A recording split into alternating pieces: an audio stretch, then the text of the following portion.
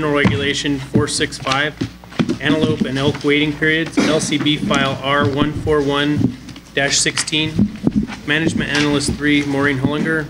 Workshop, public comment allowed. The Commission will hold a workshop to consider amending Chapter 502 of the Nevada Administrative Code. Existing regulation allows a person to apply in any year for an antelope tag. If they receive an antelope tag for horns longer than ears and harvest an antelope, they are in a waiting period of 5 years before they are eligible to apply again.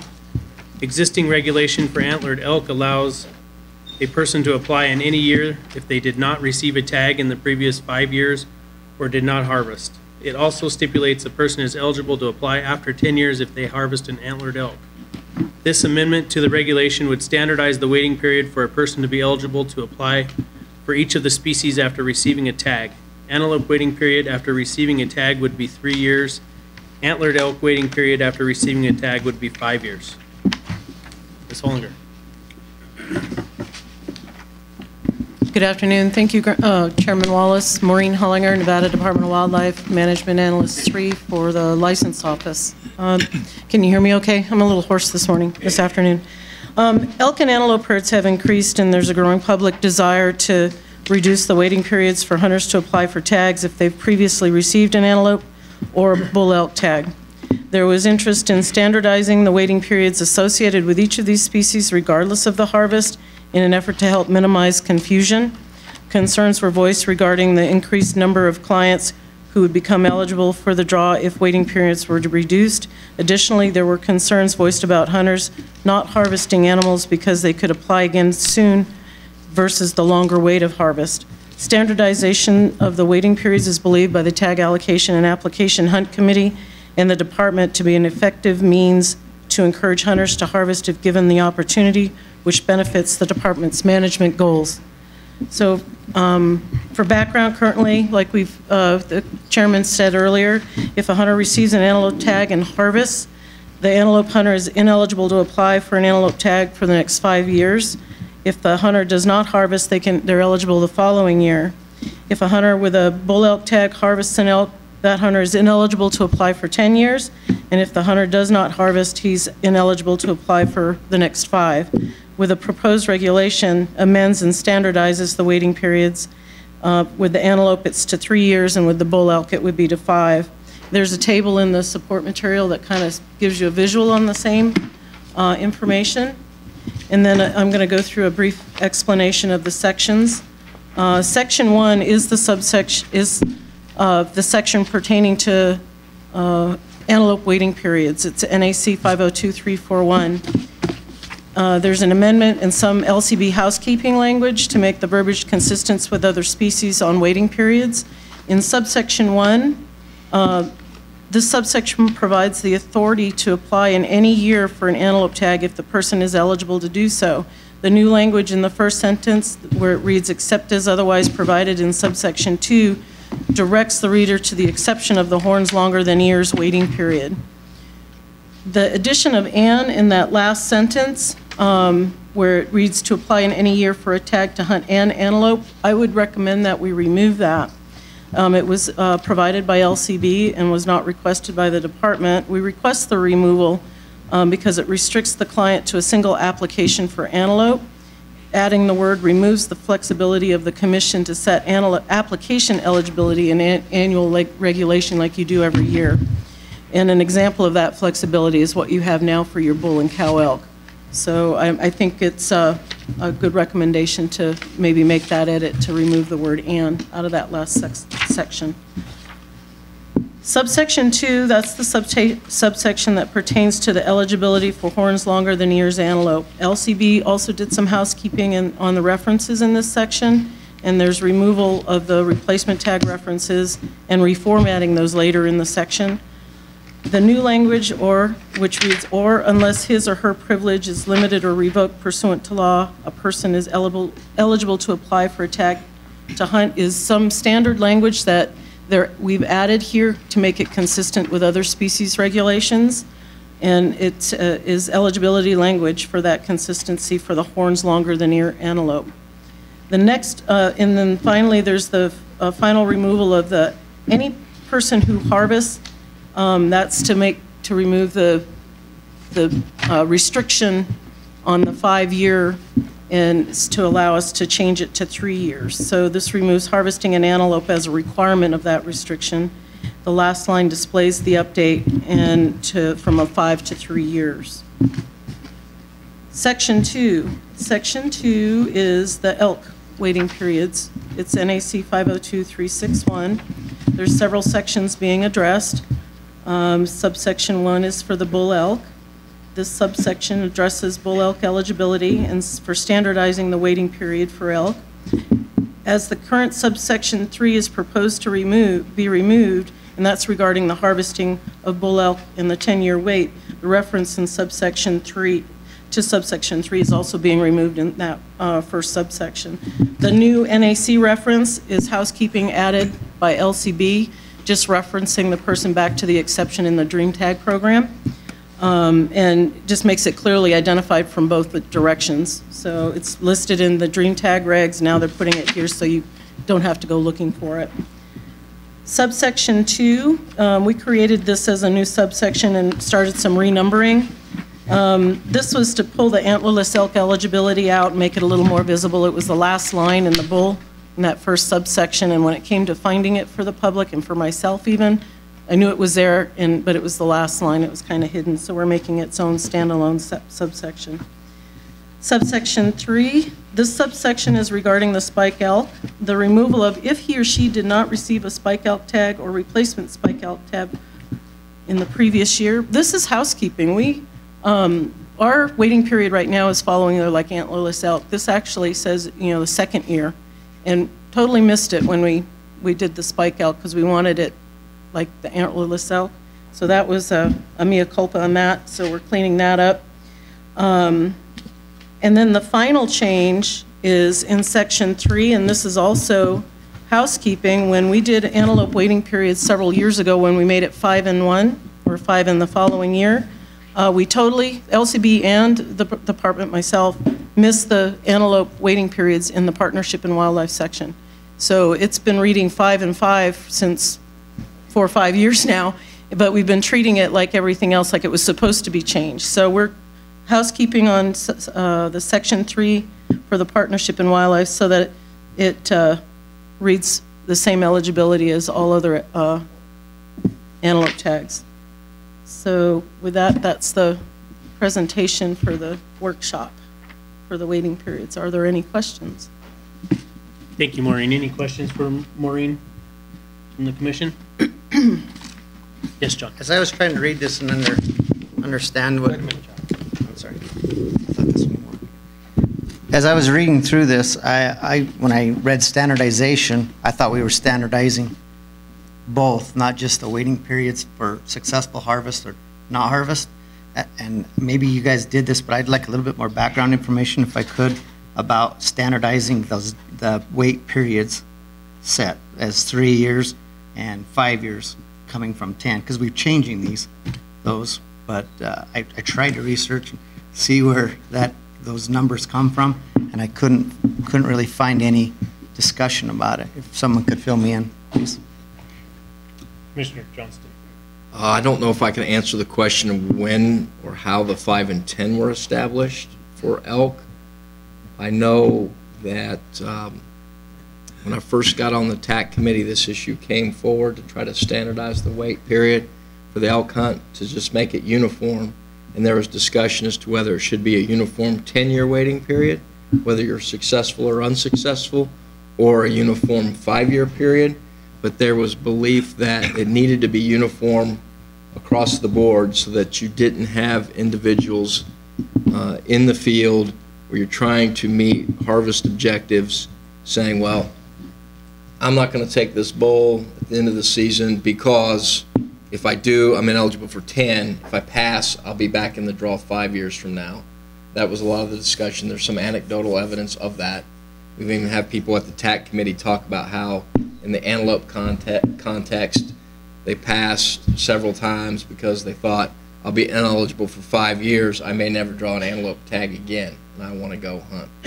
So the antelope was a little bit different in the sense that people thought the 5 years was too long with the number of tags available to shorten it.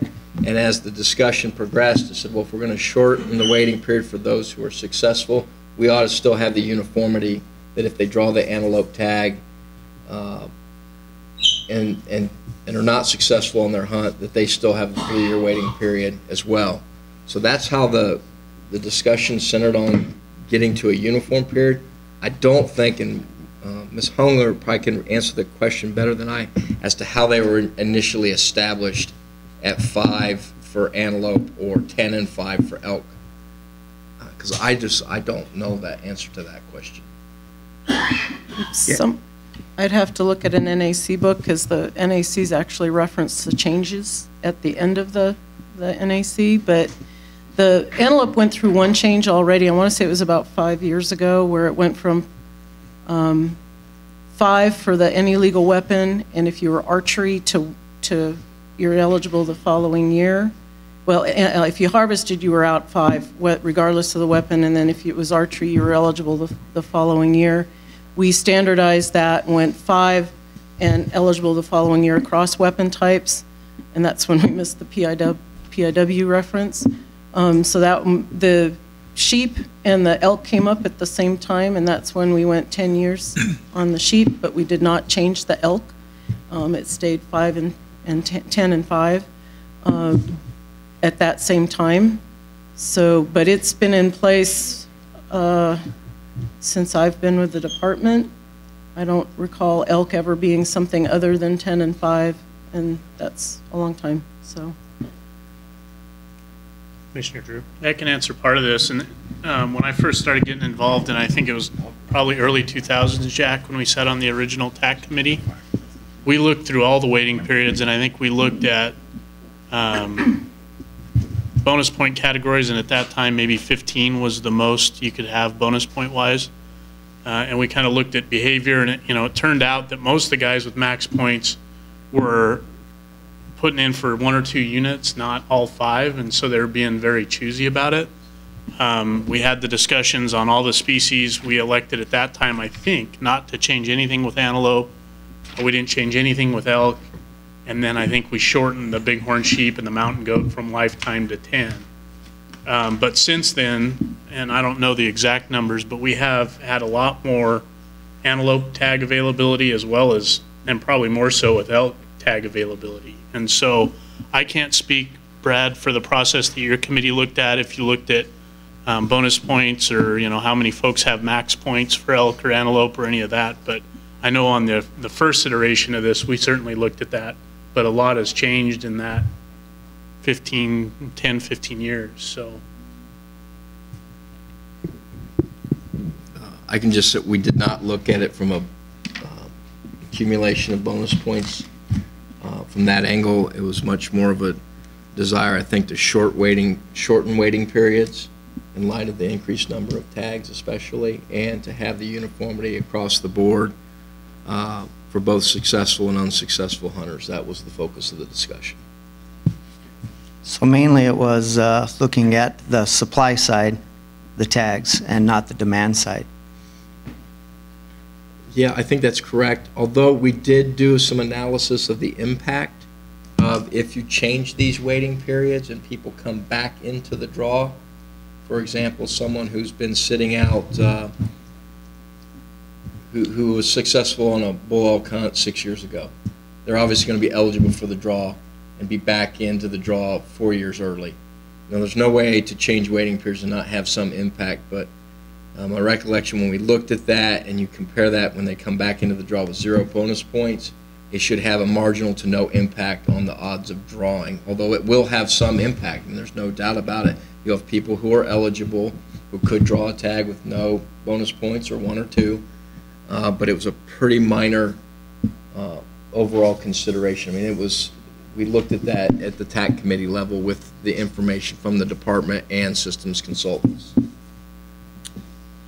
To clarify my understanding, the wait period originally was meant to give first-time applicants or a person that's never got an elk tag or antelope tag, give them a statistical advantage in obtaining that tag over someone who's already received one. Is that a correct understanding?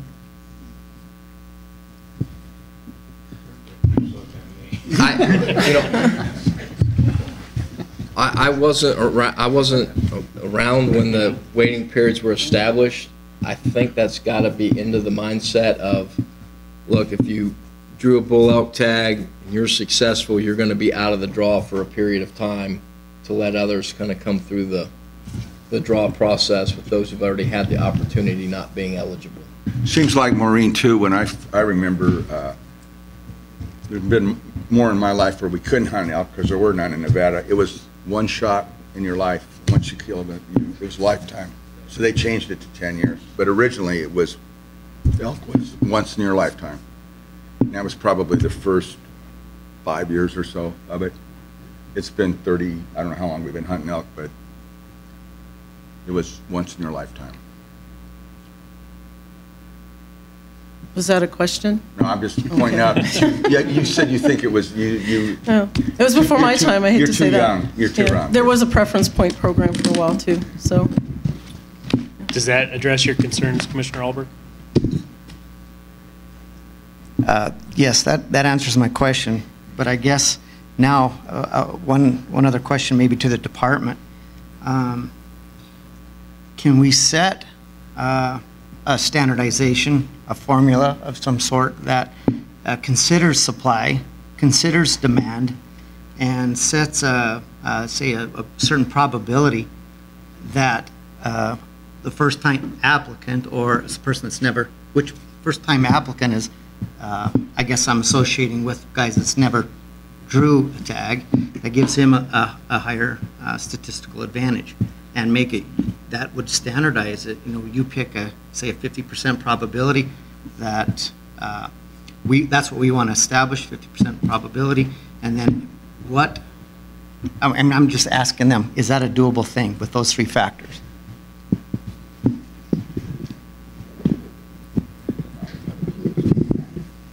So I guess to back up a little bit, maybe address some of your earlier questions, I think that it'd be safe to say, fair to say, that the intent of the waiting period is to spread opportunity. And I don't know that that really separates supply or demand. It's based on both. I don't believe there was ever a mathematical approach in a calculation. And you know, certainly there's more opportunity for pronghorn, more opportunity for elk now than at a time when those waiting periods were established. I think that we could certainly develop guidelines that could recognize both the supply and demand and have some estimate, albeit somewhat speculative, some estimate as to what that would do to draw odds. Certainly the department would need some guidance on what factors the commission would want to consider. Is it first time? Is it people that haven't had those tags before? Is it somebody that's on their second tag? Is the number of opportunities that they've had in the past a factor? Is age a factor? But I think that working with Don and Monty at Systems Consultants and with some guidance from the commission, we could begin to model some of those things. And I don't know if the TAC, I don't know how engaged the TAC was on, or what the objectives of lowering this is, and maybe that would shed some light on the discussion. What is the objective in going from the 10-year to the 5-year? I think the standardization answers a little bit clearer, because what I read in here is that there's now an incentive for people to potentially falsify or not harvest because they would have a shorter waiting period. So it makes that, having them standardized between successful and unsuccessful makes sense. But I think the question maybe that Commissioner Allenberg is getting at is, what is the desired outcome or objective of going from a 10-year to a 5-year, and what would that do mathematically to the odds of somebody who maybe hasn't drawn before? What would be the ramifications of that? I think the idea of going from 10 to 5 years was to increase the opportunity to draw another tag and not have that lengthy period, especially with the increased number of elk tags that we have. And so I think it was more opportunity-driven. The second thing is we did look at the math, and I think as part of that analysis, the committee was presented with information as to, for example, those in the 10-year waiting period who had harvested elk, are they still applying for other tags? And it was obviously yes. I mean, overwhelming, those are your avid hunters. If they're in that 10-year waiting period, they're still putting in for deer and other tags that they're eligible to draw. So we were pretty confident that if you shorten the waiting period, they will then reapply. But then what impact does that have on people in the pipeline, so to speak, who have a certain amount of bonus points? And it was not going to be a significant change in the odds in terms of drawing. When you look at overall number of applicants, number of tags, when you weight in the bonus points, I mean, it will have some impact, but it wasn't going to decrease that person who never drew a tag odds dramatically. And a lot goes into this because there are people who have amassed a certain number of bonus points, especially for an elk hunt. They're only putting in for certain units. That's the hunt they want. They feel like they've invested in it by having now amassed a certain number of bonus points. Whereas, you know, if they would fill in all their hunter choices for, you know, the number of units that the hunt's available, they would have a better chance at drawing. So I think there's a lot of personal decision making that goes on in the draw that you can't boil it down to how is this specifically going to impact this person's draw odds by having a shorter waiting period. So we looked at that, but I think the overall idea of decreasing the waiting period was the increase in supply, increase hunter opportunity, and then have the uniform standard of 5 years across the board for elk. Same thing with the antelope. I think that originally came up with, we have this 5-year waiting period for antelope, and you know, a lot of people are drawing tags, you know, after getting 1 or 2 bonus points. Do we really need that 5-year waiting period? And then there's no waiting period if you're drawing unsuccessful. Let's make that uniform. I think that was also increased opportunity for people to put in for the draw. Mr. Drew. I'll speak on this just a little bit. First of all, disclosure, I have absolutely zero conflict of interest here because I just came off my elk 10-year waiting period. I'm about to come off my antelope 5-year period. So as far as I'm personally concerned, we're 5 years too late on any sort of change here. But just in my time in the previous rendition of the TAC and kind of thinking about this myself, I have had some correspondence. I've had people ask, you know, if it makes sense to maybe go to a standardized 7 years for elk. I understand what you're saying. I mean, we could look at, you know, statewide average draw odds and adjust up or down based on how many tags, you know, the kind of the balance of supply and demand. My sense on waiting periods is it's probably better to change less than more, because anytime you make a change, someone's ox is going to get gored and people are going to be upset. And so I think looking at it periodically through the lens of the NAC makes a lot of sense. I think when you get down to the brass tacks, if this change were to go through, you have kind of 2 different strategies when people apply. You have the people that apply for 1 or 2 premium units, and those are the units they want to apply for, and they're going to wait however many years it takes to get that. And then you have the folks that put in all 5 units, and they'll even look at the draw odds to look for the easier units to put at the bottom because they want to hunt more. And for those people, I don't think there's going to be as big of an impact, but I think the people that have the strategy of picking 1 or 2 or 3 premium units, I think that is the segment that's probably going to be impacted most by this proposed change. You know, and me personally, I don't necessarily have a dog in the fight one way or the other. It was surprising to me that a lot of the county advisory boards supported the change, because I have heard, you know, some outside discussion about, you know, maybe looking at 7 for elk or whatever, but kind of given the response that I've heard so far, I'm personally pretty comfortable with what's being proposed. But that's just kind of my logic and thinking kind of behind the scenes or in my mind. Commissioner Olmert. Yes, I agree. That's why I was surprised and asked the question, because there was not much public comment on it, so everybody seems to accept that. I wanted to know that for, I guess, make sure I read all that stuff correctly. And in this those are my topic, thoughts. this topic was vetted pretty thoroughly through the TAC at a number of meetings, and the public sentiment was certainly in favor of the changes that are being proposed. There was certainly some people who were opposed to it, but I think the overwhelming public feedback was to go to the shorter waiting periods and to make them uniform across the board. And I will not be voting on this because I am in the 10-year waiting period. I don't think that has influenced me one way or the other. This really started before I was in the waiting period. So. Mr. Chairman. Yes, Commissioner. I just, one comment, and there are people out there in the public that go hunt elk every year, and I think we know that. I've been one of them. If you can afford it, you just go down and see a rancher and buy them for whatever it costs, and there's no waiting period.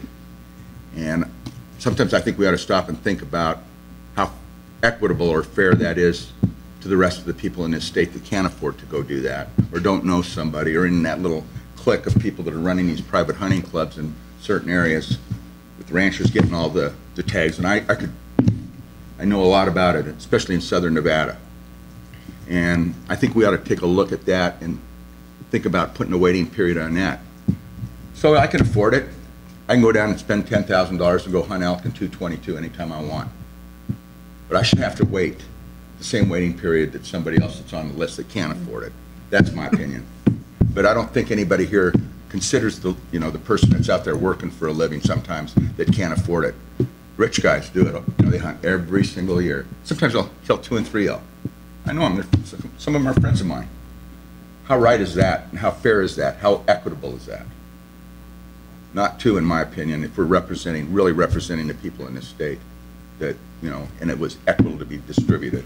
Because I can tell you when, early on in my life, I couldn't afford it.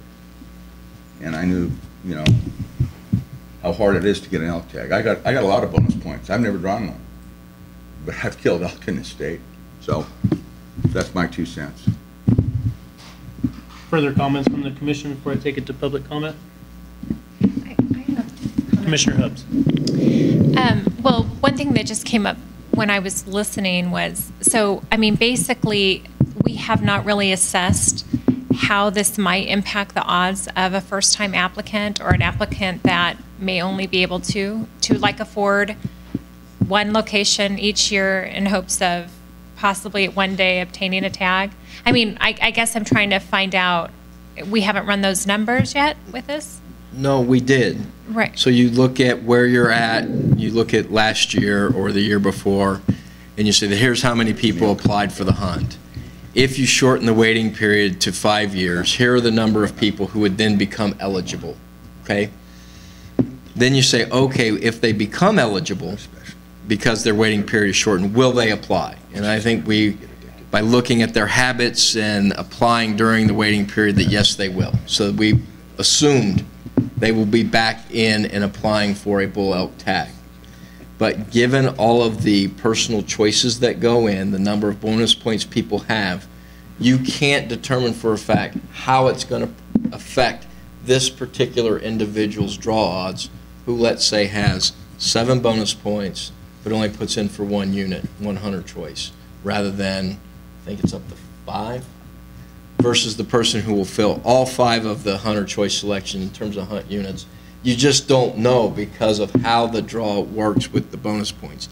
But what we were confident is that by shortening the waiting period, having people back into the draw was not going to have this dramatic impact against those currently putting in for the draw. Right, but do we have a relative idea in certain, obviously, I'm sure all of you do, how long you typically wait to get a tag in a certain area? Do we have a ballpark figure? It's different. It's completely different for almost every species and almost every unit. If you look at the draw odds please. If you look at draw odds for mule deer across the different units, which we get in our big game status book every year, they go from, I think, upwards of 100 to 1 to 2 to 1 to 1 to 1 if you want to go archery hunting. And there's almost as big a variation in every other species. And so it comes down purely to who wants to hunt where and what kind of hunt do they want to have. And you can't really you could look at it, I guess, across the board on a ratio average, but I don't know that you could throw out any sort of, typically it takes X number of years for an antelope tag or X number of years for an elk tag. And I don't have those numbers with me, but I remember in the TAC meeting, not only getting the information from the department and from systems consultants, but also doing some calculations while we were in that meeting. And it becomes like down into the 1% to 2% type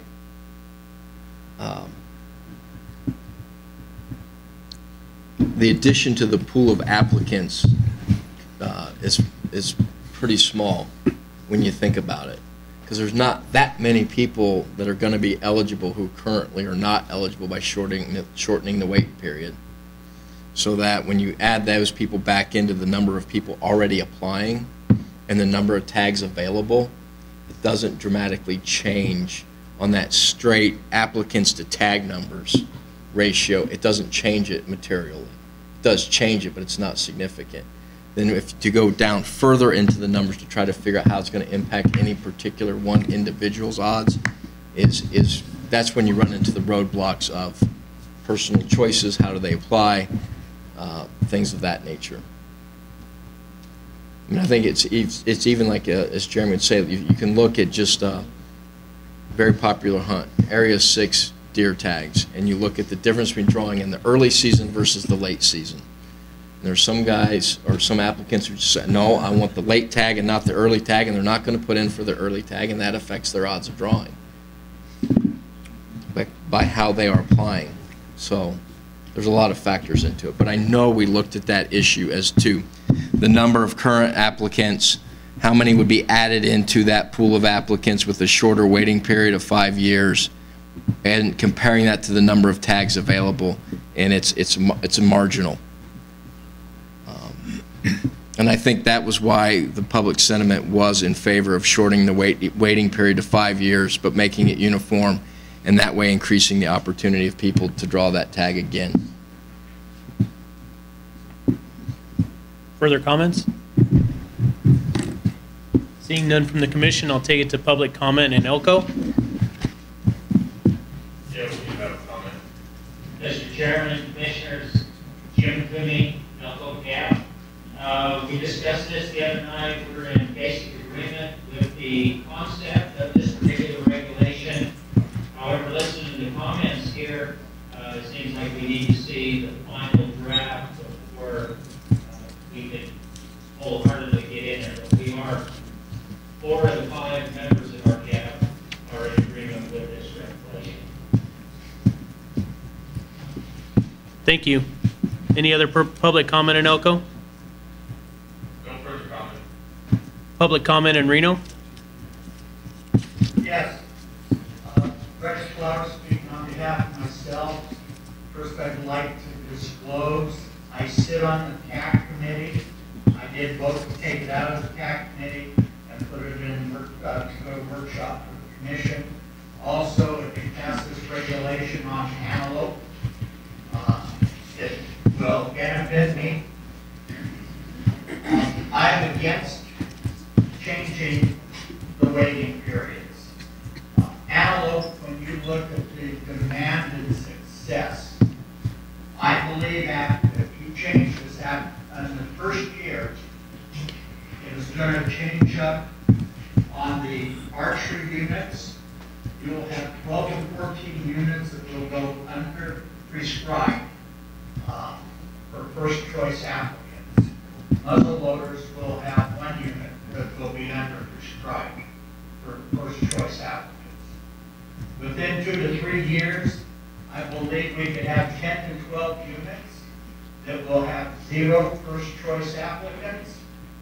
And that's going to affect archers all the way across the board. When you don't have any first choice applicants, you show no demand for